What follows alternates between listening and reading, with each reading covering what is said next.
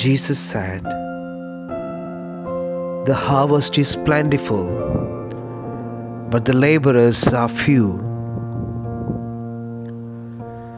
Therefore ask the Lord of the harvest to send out laborers into his servants." The Gospel according to St. Luke, chapter 10, verse 2.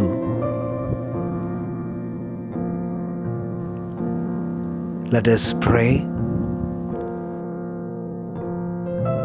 O Saint Francis Xavier, your indefatigable journeying to spread the gospel inspired generations of missionaries.